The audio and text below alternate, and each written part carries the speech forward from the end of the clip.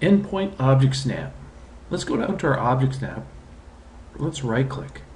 Let's turn everything off but our endpoint. So I'm going to click on the center, click on the intersection and the extension.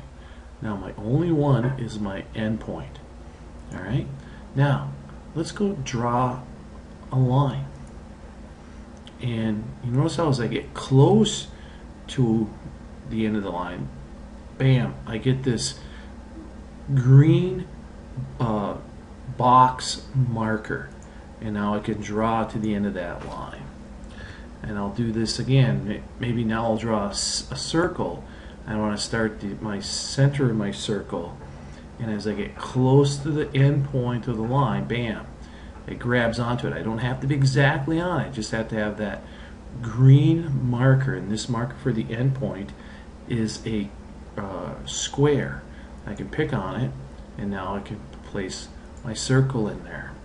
So I can draw another line, and I want to go to the end point, and it's coming, oop, and it found it, and now I can draw another line and hit enter.